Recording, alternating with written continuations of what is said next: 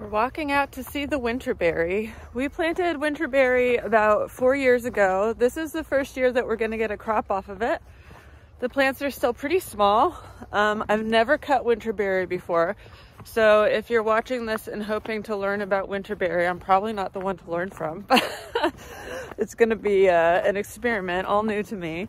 But I will show you what we've got going on. And I thought, as I was walking out there, you could see the cover crop behind me.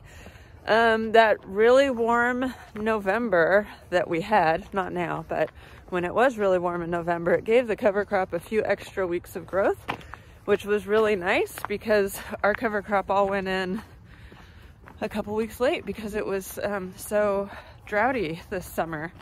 So it's mostly frost killed by now, but it did put on pretty good growth.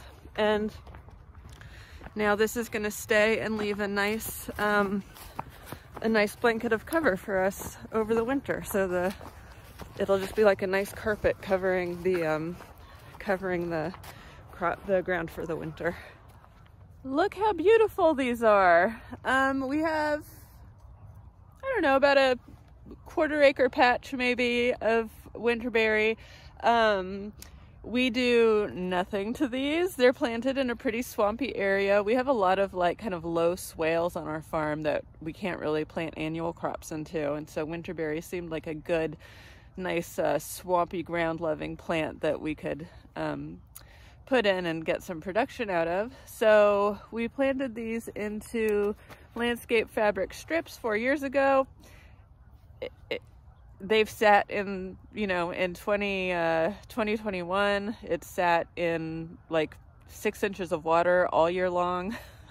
And then this past year it was totally dry and had no water, but they've still done pretty well. The birds haven't found them yet to eat the berries off, which is why we're going to cut them now. I don't want to give them the chance to do that. And yeah, we really don't do anything. They get mowed like twice a year. We mow in between the rows.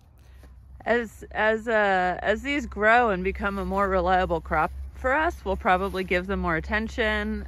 This area continues to be swampy all around, so we actually could put a lot more Winterberry in, and we probably will. And yeah, I'll work on weed control and things like that when I'm certain that it's gonna pay us back, you know. But for now, I'm really excited. We're going to come out and cut some of these beautiful stems. We'll have them at the shop for the holidays. And yeah, I think they're really, really pretty. I'm happy with them. Long time to wait for the first stems, you know, 4 years. But now that they're here, how nice. Bring her back, Scum. Oh, what a good dog.